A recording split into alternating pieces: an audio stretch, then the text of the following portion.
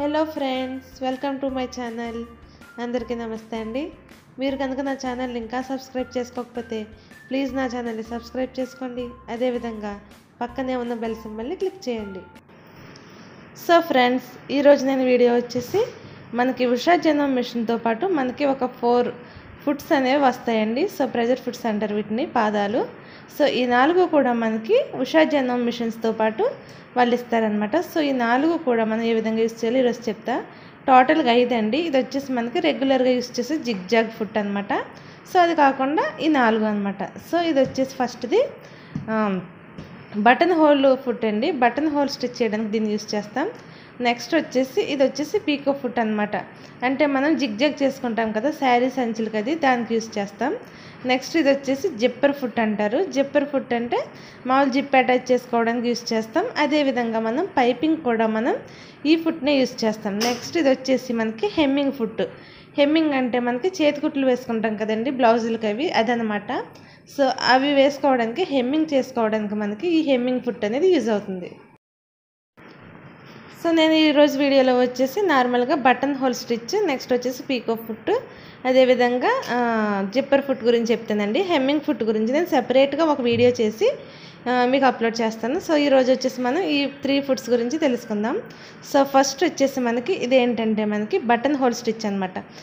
షర్ట్స్కి అది మనం button whole stitch చేస్తాం కదండి. సో అది స్టిచ్ చేయడానికి మనకి ఈ ప్రెజర్ ఫుట్ అనేది యూజ్ అవుతుంది. సో ఇది వచ్చేసి మనకి ఫ్రంట్ పెట్టుకోవాలి, నెక్స్ట్ ఇది వచ్చేసి బ్యాక్ పెట్టుకోవాలండి. సో ఈ ఫుట్ మీద మీరు అబ్జర్వ్ చేస్తే కొన్ని లైన్స్ అనేవి ఉంటాయన్నమాట. సో ఇది వచ్చేసి మనకి స్టార్టింగ్ పాయింట్. నెక్స్ట్ ఇవన్నీ కూడా మనకి కొన్ని లైన్స్ అనేవి ఉంటాయి. సో ఈ లైన్స్ ఎందుకంటే మనకి బటన్ సైజుని బట్టి, సో ఇక్కడ చూసారు కదా ఈ లైన్స్ అనమాట, ఇది మనకి ముందుకు మూవ్ అవుతుంది. సో ఈ లైన్స్ అనేవి మనకి బటన్ సైజుని బట్టి ఎంత బటన్ హోల్ స్టిచ్ చేసుకోవాలో తెలుసుకోవడానికి యూజ్ అవుతాయండి. సో ఇది వచ్చేసి మనకి స్టార్టింగ్ లైన్. సో చూసారు కదండి, నేను ఇక్కడ బటన్ ప్లేస్ చేశాను. సో మనం ఈ బటన్ చూసుకుంటే కనుక మనకి మొత్తం 4 లైన్స్ కవర్ అయిందనమాట. సో కొంచెం బటన్కి తర్వాత కొంచెం గ్యాప్ ఉండాలి. సో మొత్తం 4 లైన్స్ వరకు మనం కుట్టుకోవాలి. సో ఈ విధంగా మనం బటన్ హోల్ సైజ్ అనేది మెజర్ చేసుకోవచ్చు. సో ఇలా లేకుండా నార్మల్గా మనం సింపుల్గా మెజర్ చేసుకోవాలి అంటే మనం ఎక్కడైతే కుట్టాలనుకుంటున్నామో అక్కడ ఈ విధంగా బటన్ ప్లేస్ చేసుకోవాలి. ప్లేస్ చేసుకున్నాక నెక్స్ట్ పైన కొంచెం గ్యాప్ వదిలి పైన ఒక మార్క్, అదేవిధంగా కింద ఒక మార్క్. సో కొంచెం గ్యాప్ వదలాలండి, మొత్తం దానికి దగ్గరగా గీయకుండా. సో ఇది వచ్చేసి మనకి బటన్ హోల్ లెంత్ అవుతుంది అనమాట. సో రెండు విధాలుగా ఏ విధంగా అయినా సరే మనం మార్క్ చేసుకోవచ్చు. సో ఇది యూస్ చేసి ఎలా కుట్టాలి ఇప్పుడు చూద్దాం. సో ఫస్ట్ వచ్చేసి మనం ఈ విధంగా ప్రెజర్ ఫుట్ని పెట్టుకోవాలి. సో సింపుల్ అండి, ఏం లేదు. మీకు ముందు చెప్పాను కదా ఎలా పెట్టుకోవాలో, జస్ట్ వెనకాల బటన్ ప్రెస్ చేసి పెట్టుకోవాలన్నమాట.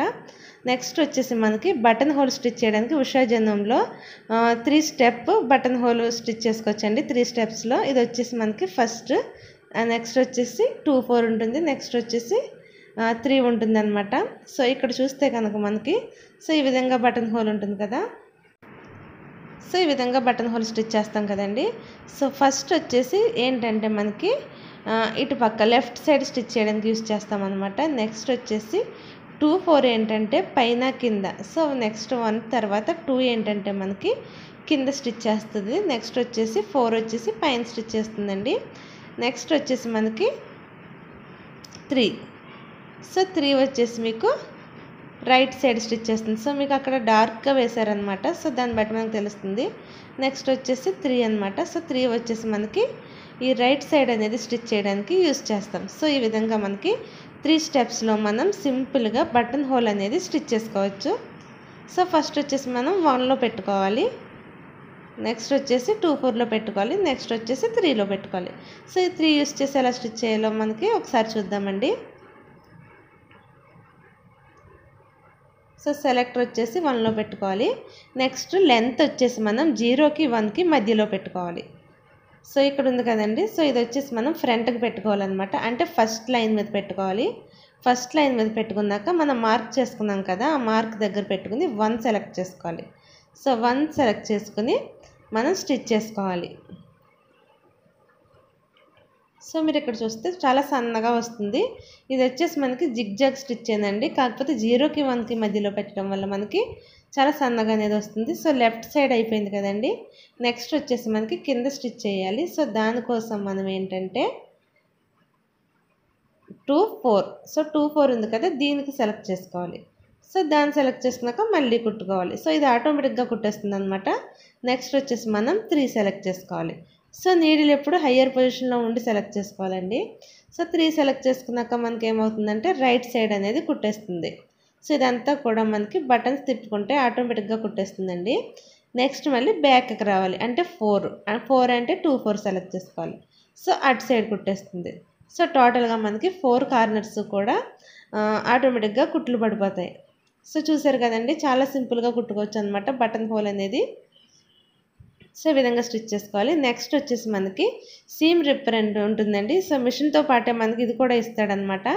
సో దీన్ని యూస్ చేసి జాగ్రత్తగా మనకి ఈ స్టార్టింగ్ పాయింట్ నుంచి కట్ చేసుకోవాలి. సో కట్ చేసినప్పుడు కొంచెం జాగ్రత్తగా కట్ చేసుకోవాలండి. చివరికి వెళ్ళినప్పటికీ కొంచెం స్లో అయ్యి ఆగిపోవాలన్నమాట. లేకపోతే ఏమవుతుందంటే అక్కడ కట్ అయిపోతుంది. సో జాగ్రత్తగా మనకి ఈ విధంగా ఓపెన్ చేసుకోవాలన్నమాట. సో ఇదండి బటన్ హోల్ స్టిచ్. చాలా సింపుల్గా స్టిచ్ చేసుకోవచ్చు.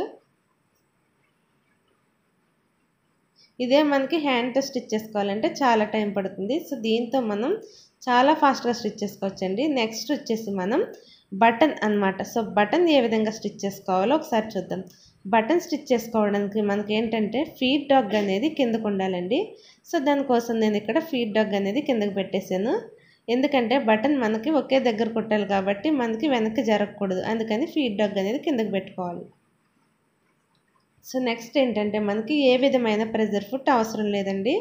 ప్రెజర్ ఫుట్ ఏమీ లేకుండా నార్మల్గా మనం సింపుల్గా ఈ విధంగా పెట్టి కుట్టేసుకోవచ్చు అనమాట. సో దీనికోసం మనం ఏంటంటే జిగ్జాగ్ స్టిచ్ అనేది యూస్ చేస్తాం. సో జిగ్జాగ్ స్టిచ్ అంటే మనకి సి లెంత్ వచ్చేసి 0కి 1కి మధ్యలో పెట్టుకోవాలి. సో జిగ్జాగ్ స్టిచ్ అంటే సి పెట్టుకోవాలి. లెంత్ 0కి 1కి మధ్యలో పెట్టుకోవాలి. నెక్స్ట్ ఏం చేయాలి అంటే మనం ఈ నీడిల్ని అడ్జస్ట్ చేసుకోవాలి. అంటే నీడిల్ కరెక్ట్గా ఆ బటన్ హోల్ ఉంది కదండి, బటన్ ఉంది కదా, ఆ 2 హోల్స్లో కరెక్ట్గా పడేలాగా చూసుకోవాలి. సో ఇక్కడ కొంచెం జాగ్రత్త అండి. ఏంటంటే మనం ఫింగర్ అది పెడితే కట్ అయిపోతుంది. సో జాగ్రత్తగా మనం అడ్జస్ట్ చేసుకోవాలి. నెక్స్ట్ ఏంటంటే అది అయిపోయాక మళ్ళీ ముందుకు రావాలి. ముందుకు వచ్చి ఫస్టే కుట్టేయకూడదు అనమాట. ఫస్టే కుట్టకుండా ఫస్ట్ 2 హోల్స్లో నీడిల్ కరెక్ట్గా పడుతుందో లేదో ఈ విధంగా చెక్ చేసుకోవాలి. సో అక్కడ చూసారా మనకి సరిగా రాలా, అప్పుడు చెక్ చేసుకోవాలి. చెక్ చేసుకుని రెండిట్లో కరెక్ట్గా పడిందని తెలిసాక కొన్ని కుట్లు అనేవి వేసేసుకోవాలి. వేసేసుకున్నాక నెక్స్ట్ ఏంటంటే స్ట్రైట్ స్టిచ్ పెట్టుకుని లాక్ చేసుకోవాలన్నమాట. సో కుట్ అనేది మనకి లాక్ పడిపోతుంది. సో ఈ విధంగా లాక్ పడిపోతుంది. సో ఇది వచ్చేసి మనకి బటన్ స్టిచ్ అండి. సో ఇది కూడా మనకి చాలా అంటే చాలా ఫాస్ట్గా అయిపోతుంది. మిషన్ యూస్ చేసి చాలా సింపుల్గా కుట్టుకోవచ్చు. సో ఇక్కడ చూసారు కదా మీరు, button and button whole stitch 2 అయిపోయినాయి. సో చాలా సింపుల్గా అయిపోతుందండి, చాలా ఫాస్ట్గా అవుతుంది. సో ఈ విధంగా మనం పెట్టుకోవచ్చు అనమాట. సో చూసారు కదా, యాక్చువల్గా అది పైకి రావాలన్నమాట. నాకు కుదరక నేను మామూలుగా ఎలా చూపించేస్తున్నాను. సో ఈ విధంగా మనం button and button whole stitch చేసుకోవచ్చు. నెక్స్ట్ వచ్చేసి పీకో ఫుట్ అండి. సో ఇది కూడా మనకి మిషన్తో పాటు వస్తుందన్నమాట. సో ఈ పీకో ఫుట్ని కనుక అబ్జర్వ్ చేసినట్టయితే ఇక్కడ మనకు వచ్చేసి ఒక రౌండ్ షేప్లో ఒకటి ఉంటుందన్నమాట. అది ఎందుకు అంటే మనకి రౌండ్గా మనం జిగ్జాగ్ చేసినప్పుడు రౌండ్ తిరగడానికి క్లాత్ ఇది బాగా యూజ్ అవుతుందండి. సో ఇది వచ్చేసి మనకి పీకో ఫుట్ అనమాట. సో మనం జిగ్జాగ్ చేసుకోవడానికి ఒక శారీ కానీ లేకపోతే చున్నీస్కి, అదేవిధంగా డ్రెస్సులుగా అది కూడా చేసుకోవచ్చండి. దానికోసం మనం ఫస్ట్ స్టార్టింగ్లో ఈ విధంగా ఒక చిన్నగా చుట్టాలన్నమాట. ఫోల్డింగ్ చేసుకోవాలి. ఒక 2-3 ఫోల్డింగ్ చేసుకుని దాన్ని ఏం చేయాలి అంటే నీడిల్ కింద పెట్టాలి. సో నీడిల్ కింద కరెక్ట్గా ఈ విధంగా పెట్టుకోవాలి. పెట్టుకుని మనం సెట్టింగ్స్ చేసుకోవాలి. సో మనం ఎప్పుడు కూడా జిగ్జాగ్ స్టిచ్కి జిగ్జాగ్ సెలెక్ట్ చేసుకోవాలి. అంటే సి సెలెక్ట్ చేసుకోవాలండి. సి ప్యాటర్న్ సెలెక్ట్ చేసుకోవాలి. నెక్స్ట్ లెంత్ వచ్చేసి 2కి 3కి మధ్యలో పెట్టుకోవాలి. సో పెట్టుకుని ఫస్ట్ ఏం చేయాలంటే మనం ఫస్ట్ వచ్చేసి కుట్టకుండా వీల్ తిప్పి ఒక 2-3 కుట్లు మామూలుగా వేసుకోవాలండి, వీల్ తిప్పుతూ. నెక్స్ట్ వెనక దారం ఉంటుంది కదా, దారం పట్టుకుని కొంచెం కుట్టాలన్నమాట. సో ఈ విధంగా కుట్టాలి. ఫస్ట్ అలా కుట్టుకోవాలి. నెక్స్ట్ ఏం చేయాలంటే కొంచెం కుట్టాక ఈ క్లాత్ అనేది ఈ విధంగా ఫోల్డ్ చేసుకోవాలి. సో ఈ క్లాత్ ఉంది కదండి, మనకి ఇక్కడ రౌండ్గా తిరుగుతూ వెళ్ళాలన్నమాట లోపలికి. ఇక్కడ మీకు ప్రెజర్ ఫుట్కు చూస్తే కనుక ఒక రౌండ్ది ఉంటుంది అందంగా, అందులోకి మనకి రౌండ్గా తిరుగుతూ ఆ క్లాత్ అనేది వెళ్తే మనకి రౌండ్ తిరిగి దాని మీద జిగ్జాగ్ అనేది పడుతుంది. సో దానికోసం మనం ఈ విధంగా పట్టుకుని క్లాత్ని కొంచెం ఫోల్డ్ చేస్తూ ఈ విధంగా పట్టుకుని కరెక్ట్గా దాన్ని గైడ్ చేయాలి. సో చూసారు కదండి, ఈ విధంగా పట్టుకుని కుట్టాలి. సో ఇది కరెక్ట్గా పట్టుకుంటే మనకి చాలా నీట్గా వస్తుందండి, లేదంటే మనకి కరెక్ట్గా రాదనమాట. సో అది మనం ఆ ఫోల్డింగ్ అనేది కరెక్ట్గా పట్టుకుని రౌండ్ తిరగడం అనేది మెయిన్ అనమాట. సో అదొకటి మనం నేర్చుకోవాలి. సో ఇక్కడ ఇంకా క్లియర్గా చూపిస్తున్నాను. సో ఈ విధంగా మనం కరెక్ట్గా ఆ రౌండ్గా ఉన్న దాంట్లోకి కరెక్ట్గా వెళ్ళేలా ఈ విధంగా పెట్టాలన్నమాట. సో చూసారు కదండి, కరెక్ట్గా పడుతుంది, మనకి చాలా నీట్గా వస్తుందండి. మనం ఏమాత్రం కరెక్ట్గా పట్టుకోకపోయినా క్లాత్ అనేది బయటకు వచ్చేయడం, లేకపోతే సన్నగా నార్మల్ రౌండ్ తిరగకుండా క్లాత్ మీద పడిపోవడం లాంటివి జరుగుతాయి. సో ఇక్కడ చూస్తే మీకు ఈ విధంగా వస్తుంది అనమాట. దీన్ని జిగ్జాగ్ అంటారు కదండి, ఈ విధంగా వస్తుంది. సో వేరే కలర్ థ్రెడ్ యూస్ చేసేది మీకు క్లియర్గా తెలుస్తుందని మీరు సేమ్ కలర్ థ్రెడ్ యూస్ చేసుకుని కుట్టుకుంటే మనకి చాలా బాగుంటుంది. నెక్స్ట్ వచ్చేసి ఇది వచ్చేసి జిప్పర్ ఫుట్ అనమాట. సో జిప్పర్ ఫుట్కి ఏంటంటే మనకి ఒక సైడే ఉంటుందండి, ఒక సైడ్ వచ్చేసి మనకి ఖాళీగా ఉంటుంది. ఎందుకు అంటే మనకి జిప్పు కుట్టినప్పుడు కానీ సో పైపింగ్ కూడా ఇదే యూస్ చేస్తాం అన్నట్టు. పైపింగ్ కుట్టినప్పుడు కానీ ఒక పక్కన అడ్డు రాకుండా మనకు ఒక పక్కనే ఉంటుందండి. మీకు వెనక కనుక అబ్జర్వ్ చేసినట్టయితే చిన్న గాడిలా వస్తుందన్నమాట. ఇది ఎందుకంటే పైపింగ్ కానీ జిప్ కానీ కుట్టినప్పుడు అది అడ్డు రాకుండా గాడిలోంచి వెళ్ళడం వల్ల మనకి చాలా నీట్గా వస్తుందండి, చాలా సన్నగా వస్తుంది. అదేవిధంగా చాలా నీట్గా అనేది మనకు వస్తుంది ఈ ఫుట్ యూస్ చేయడం వల్ల. ఇక్కడ వచ్చేసి నార్మల్గా మనం ఫుట్ అనేది పెట్టుకోవాలండి. నెక్స్ట్ వచ్చేసి ఒక క్లాత్ తీసుకున్నాను. క్లాత్ తీసుకుని ఒక పైపింగ్ థ్రెడ్ తీసుకుని ఏ విధంగా కుట్టాలో ఒకసారి చూద్దాం. సో ఫస్ట్ వచ్చేసి పైపింగ్ థ్రెడ్ తీసుకోవాలి. ఒక 2 ఇంచెస్ క్లాత్ తీసుకుని మధ్యలో ఈ పైపింగ్ థ్రెడ్ పెట్టి ఈ విధంగా ఫోల్డ్ చేసుకోవాలి. ఫోల్డ్ చేసుకుని మిడిల్కి ఫోల్డ్ చేసుకోవాలన్నమాట. మిడిల్కి ఫోల్డ్ చేసుకుని చివరికంట కార్నర్లో మొత్తం ఎండకు వచ్చేసి పైపింగ్ థ్రెడ్ అనేది పెట్టుకోవాలి. పెట్టుకుని ఈ ప్రెజర్ ఫుట్ ఉంది కదా, దీనికి అటువైపుకి పెట్టాలన్నమాట. సో ఇటువైపు ఉంది కదా కాబట్టి అటువైపుకి పెట్టాలి. సో ఈ విధంగా పెట్టుకుని ఈ పైపింగ్ థ్రెడ్ అనేది చివరికంట పెట్టుకుని ఈ పక్కకు పెట్టి కుట్టాలన్నమాట. సో ఇది వచ్చేసి మనకి స్ట్రైట్ స్టిచ్చే పెట్టుకోవాలండి, జిగ్జాగ్ స్టిచ్ కాదు. నార్మల్ స్ట్రైట్ స్టిచ్ పెట్టుకుంటాం. లెంత్ వచ్చేసి 2కి 3కి మధ్యలో పెట్టుకోవాలి. సో ఇలా అడ్జస్ట్ చేసుకుని ఈ విధంగా కుట్టుకోవాలండి. సో ఈ ప్రెజర్ ఫుట్కి మనకి కింద చిన్న గాడిలా ఉందని చెప్పాను కదండి, అంటే కొంచెం ఖాళీ వచ్చింది కదా. సో అది ఉండడం వల్ల ఏంటంటే మనకి పైపింగ్ అనేది చాలా నీట్గా వస్తుంది.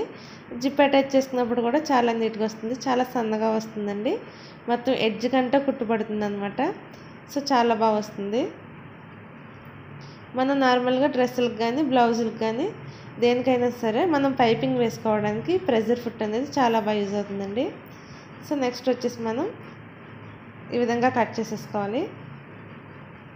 సో చూసారు కదా, ఈ విధంగా వస్తుంది. చాలా ఎడ్జ్ కంట వస్తుంది, చాలా చివరి కంట వస్తుందండి. అదే కనుక మనం పైపింగ్ ఫుట్ లేకుండా నార్మల్ ఫుట్ యూస్ చేసామంటే ఇంత నీట్గా రాదు. సో ఈ విధంగా మనం డ్రెస్సులకు కానీ లేదా బ్లౌజులకు కానీ నెక్స్కి కానీ హ్యాండ్స్కి కానీ ఈ విధంగా అటాచ్ చేసుకోవచ్చు. సో ఈ విధంగా పెట్టుకుని జస్ట్ అది కింద పెట్టేసుకుని పక్కనే మనం ఈ విధంగా కుట్టుకోవాలి. సో పైపింగ్ కూడా మనం చాలా రకాలుగా కుట్టుకోవచ్చండి, డిఫరెంట్ టైప్స్లో కుట్టుకోవచ్చు. సో పైపింగ్ అనేది ఎన్ని రకాలుగా కుట్టుకోవచ్చు అనేది నేను సపరేట్గా ఒక వీడియోలో చెప్తానండి. చూసారు కదా, ఈ విధంగా సింపుల్గా మనం పైపింగ్ అనేది కుట్టుకోవచ్చు. సో చాలా ఎడ్జ్కి వస్తుంది, చాలా నీట్గా పడుతుందండి కుట్టుకోవడం మనకి ఈ ఫుట్ యూస్ చేయడం వల్ల. టోటల్గా ఈ విధంగా కుట్టుకోవాలి.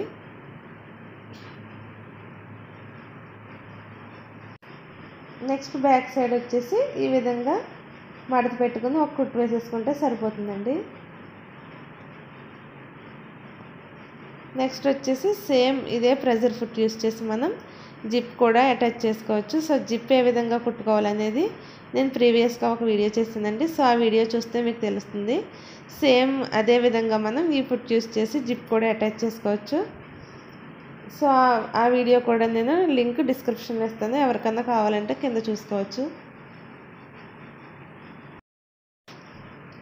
సో ఫ్రెండ్స్, ఈ వీడియో కనుక మీకు నచ్చినట్టయితే ప్లీజ్ తప్పకుండా లైక్ చేయండి, షేర్ చేయండి. అదేవిధంగా మరిన్ని వీడియోస్ కోసం దయచేసి నా ఛానల్ని సబ్స్క్రైబ్ చేసుకోండి. Thank you friends. Thanks for watching my video.